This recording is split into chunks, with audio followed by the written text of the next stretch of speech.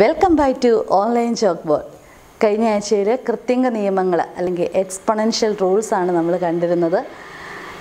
PSC question പേപ്പറുകളിൽ സാധാരണയായി കണ്ടുവരുന്ന ഒരു കണക്കിൻ്റെ പാഠഭാഗമാണ് കൃത്യങ്കങ്ങൾ. അപ്പോൾ അതിൻ്റെ റൂൾസ് നമുക്ക് എല്ലാവർക്കും പരിചയപ്പെട്ടു. ഇന്ന് നമ്മൾ ആ ഒരു നിയമങ്ങളെ അടിസ്ഥാനമാക്കി അല്ലെങ്കിൽ അത് ഉപയോഗിച്ചുകൊണ്ട് സാധാരണ ക്വസ്റ്റ്യൻ പേപ്പറുകളിൽ കണ്ടുവരുന്ന പാറ്റേണിലുള്ള ക്വസ്റ്റ്യൻസാണ് നമ്മളിന്ന് ഡിസ്കസ് ചെയ്യുന്നത്. നിങ്ങൾ ഇതുവരെ ഈ ചാനൽ സബ്സ്ക്രൈബ് ചെയ്തിട്ടില്ലെങ്കിൽ സബ്സ്ക്രൈബ് ചെയ്യുക. ഞങ്ങളുടെ പുതിയ വീഡിയോകൾ അപ്ലോഡ് ചെയ്യുമ്പോൾ തന്നെ നോട്ടിഫിക്കേഷനായി നിങ്ങൾക്ക് ലഭിക്കുന്നതിനായി ബെല്ലൈക്കൺ ക്ലിക്ക് ചെയ്യുക.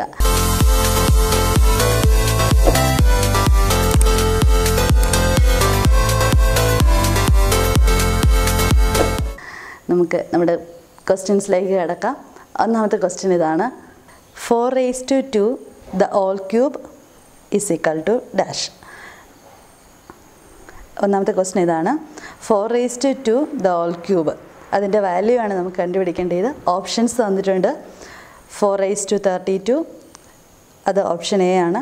Option B 4^9, option C 4^6, option D 4^23.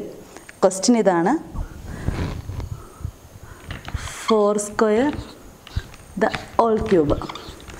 4^2 the whole cube എന്നുള്ളതാണ് ഒന്നാമത്തെ നമുക്ക് തന്നിട്ടുള്ള ക്വസ്റ്റ്യൻ. ആ ഇതിൻ്റെ വാല്യൂ ആണ് നമുക്ക് കണ്ടുപിടിക്കേണ്ടത്. നമ്മുടെ ഓപ്ഷൻസിലുള്ള ഒരു വാല്യൂ നമുക്ക് കിട്ടുമെന്നാണ് നമുക്ക് നോക്കേണ്ടത്. അപ്പോൾ ഇത് ഏതൊരു ഫോമിലാണ് നമ്മൾ കഴിഞ്ഞ വീഡിയോയിൽ കണ്ടു. ഇതിൻ്റെ നിയമങ്ങൾ നമ്മൾ കണ്ടിട്ടുണ്ട്. അപ്പോൾ ഇത് ഏത് ഫോമിലാണ് കിടക്കുന്നത്?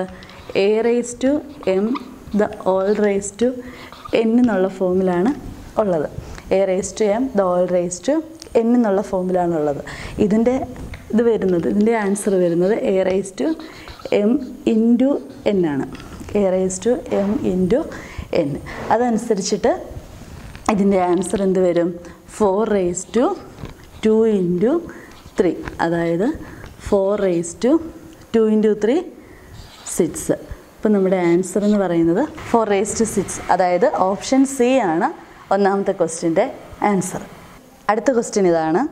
h⁻25 the whole raised to 1/2. അതാണ് കണ്ടുപിടിക്കേണ്ടത്. h⁻25 the whole raised to 1/2ൻ്റെ value ആണ് കണ്ടുപിടിക്കേണ്ടത്. ഓപ്ഷൻ എ ഇതാണ്. Option A h⁻50, option B h⁻12 and 1/2, option C h⁻10, option D h⁻5.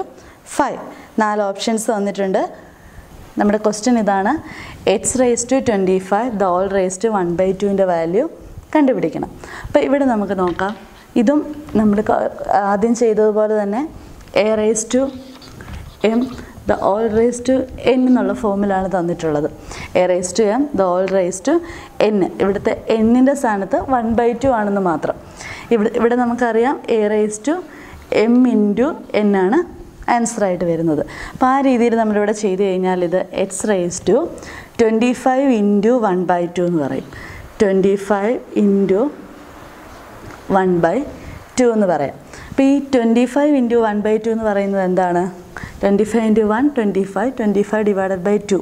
2 കൊണ്ട് ഹരിക്കുക, അതായത് 25നെ 2 കൊണ്ട് ഹരിക്കുന്നതാണ് ഇതിൻ്റെ ആൻസറായിട്ട് വരുന്നത്. 25 into 1/2 എന്ന് പറഞ്ഞാൽ, അപ്പോൾ 25നെ 2 കൊണ്ട് ഹരിക്കുക എന്ന് പറഞ്ഞാൽ 25ൻ്റെ പകുതി. 25ൻ്റെ പകുതി എത്രയാണ്? നമുക്ക് ആദ്യം എഴുതാം. h⁻25 divided by 2 എന്ന് വെച്ചെന്നാൽ അതെത്രയാണ്? 12.5 25ൻ്റെ പകുതി എന്ന് പറയുന്നത്. അതായത് h⁻12 and 1/2. h⁻12 and 1/2. അത് വന്നത് എങ്ങനെയാണെന്ന് അറിയാമല്ലോ. 25 divided by 2. 25ൻ്റെ പകുതി എന്ന് പറയുന്നത് 12.5. അപ്പോൾ ഈ ഒരു ഉത്തരം നമ്മുടെ ഓപ്ഷൻസിലുള്ളതാണ്. ഇത് നമ്മുടെ ഓപ്ഷൻ ബി, അതായത് ഇതിൻ്റെ ആൻസർ എന്ന് പറയുന്നത് ഓപ്ഷൻ ബി ആണ്. അടുത്ത ക്വസ്റ്റ്യൻ ഇതാണ്. 4^-3ൻ്റെ വില എന്ത്? 4^-3ൻ്റെ വില എന്ത്? Option A -64, option B 1 divided by -64, option C 64, option D 1 divided by 64. Question ഇതാണ്. 4^-3യുടെ വില എന്ത്? 4 raised to minus 3യുടെ വിലയാണ് കണ്ടുപിടിക്കേണ്ടത്. ഇത് നമ്മൾ കൃത്യങ്ക നിയമത്തിൽ a raised to minus n എന്നുള്ള ഫോമിലാണ് കിടക്കുന്നത്.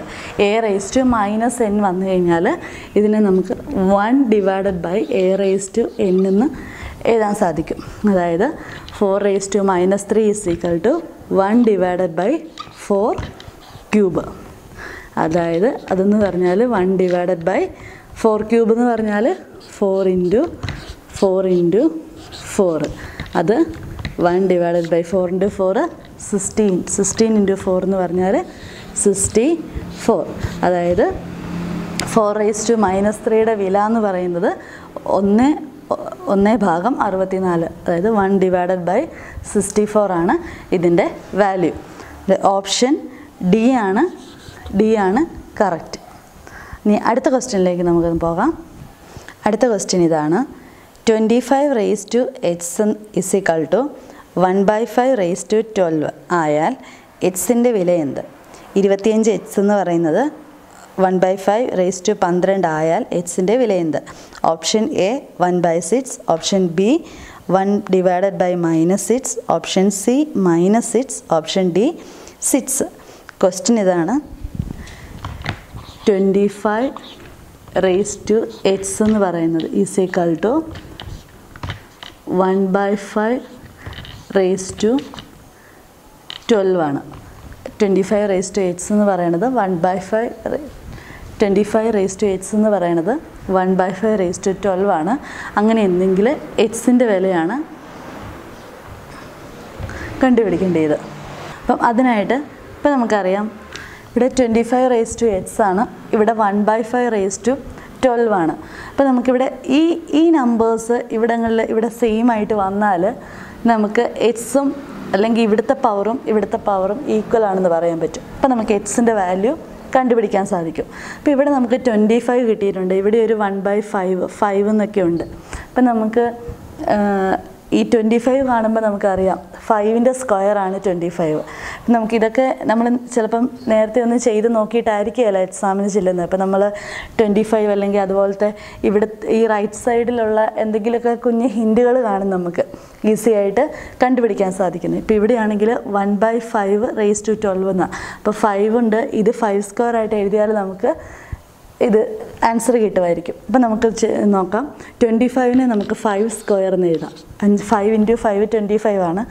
5 square all raised to x is equal to 1/5 raised to 12 എന്ന് എഴുതാം. ഇനി ഈ സൈഡിൽ അവിടെ കിടന്നോട്ടെ. ഇനി നമുക്ക് നോക്കാം. ഈ 1/5 നമുക്കറിയാം 1/n എന്ന് പറഞ്ഞാൽ n raised to -1 ആയിരിക്കും. അതായത് a raised to -n is equal to 1 divided by a raised to n എന്നാണ്. അപ്പോൾ അതുപോലെ തന്നെ ഇതിങ്ങോട്ട് ഈക്വൽ ആകുന്നത് പോലെ തന്നെ ഇവിടെ നിന്ന് ഇങ്ങോട്ടും ഈക്വലാണ്. 1 divided by a raised to n എന്നുള്ള ഫോമിലാണെങ്കിൽ a raised to -n ആയിരിക്കും. അപ്പോൾ ഇവിടെ നമുക്ക് 1 divided by 5 എന്നാണ്.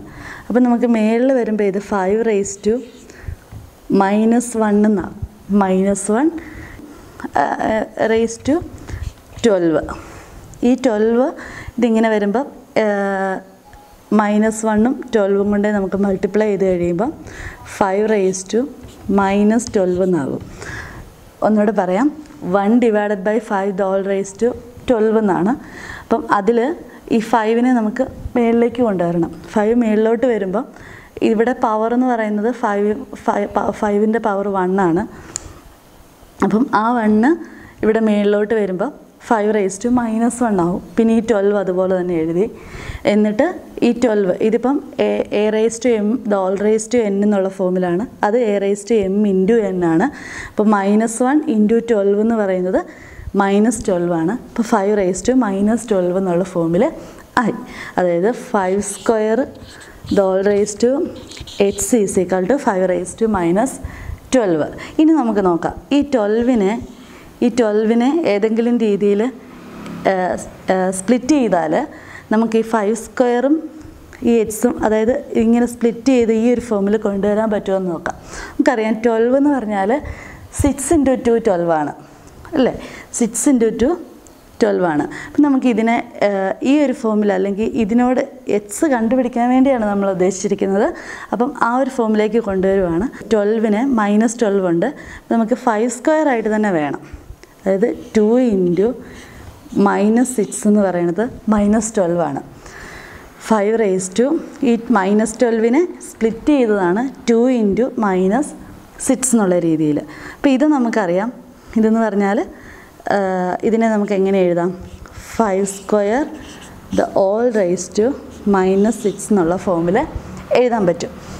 ഇതിങ്ങനെ എഴുതാൻ കാരണം a raised to m × n എന്നാണ്. അതായത് a raised to m the all raised to n ആണ് a raised to m × n എന്ന് പറയുന്നത്. അപ്പോൾ അത് നമുക്ക് ഇതുപോലെ എഴുതാൻ പറ്റും.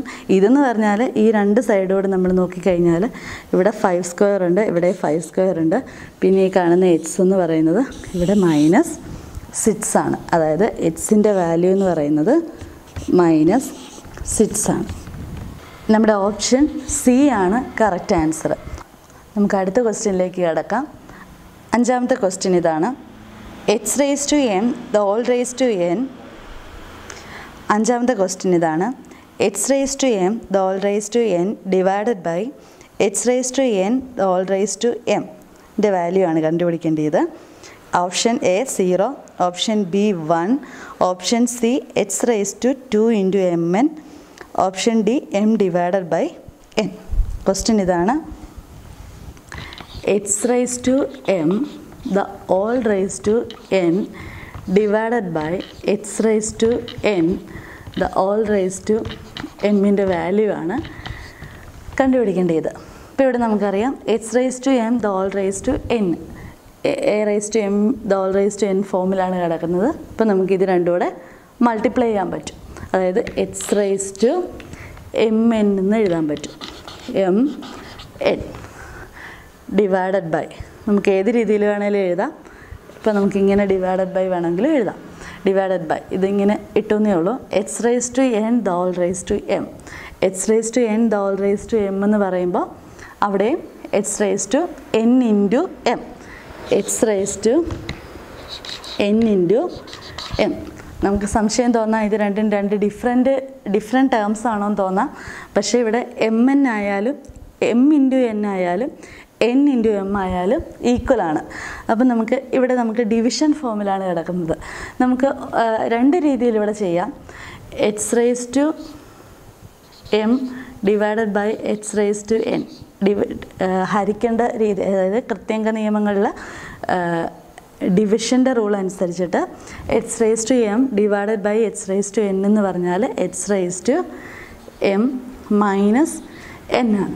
അപ്പോൾ ഇവിടെ നമുക്ക് ഇത് mn ആണ്. ഇത് വേണമെങ്കിൽ നമുക്ക് ഇതിനു വേണ്ടി h raised to mn divided by h raised to mn തന്നെയാണ്.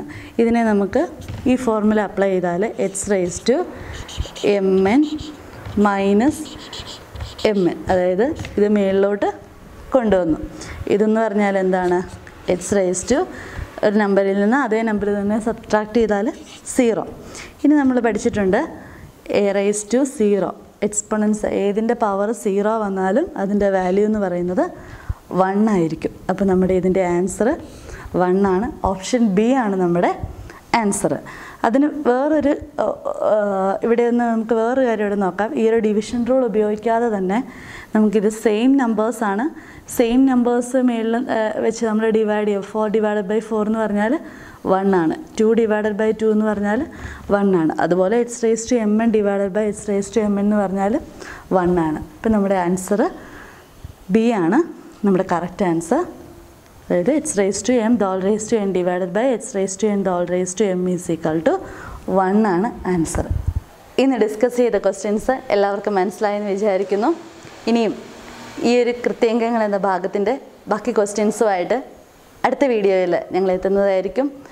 ഞങ്ങളുടെ ചാനൽ സബ്സ്ക്രൈബ് ചെയ്യാത്തവർ സബ്സ്ക്രൈബ് ചെയ്യുക. ഞങ്ങൾ അപ്ലോഡ് ചെയ്യുന്ന വീഡിയോസ് ഉടനടി നിങ്ങൾക്ക് ലഭിക്കുന്നതിനായി ബെല്ലൈക്കൺ ക്ലിക്ക് ചെയ്യുക. നിങ്ങളുടെ സംശയങ്ങൾ കമൻറ്റുകളായി ഞങ്ങളെ അറിയിക്കുക. Thanks for watching Online Chalkboard. Goodbye.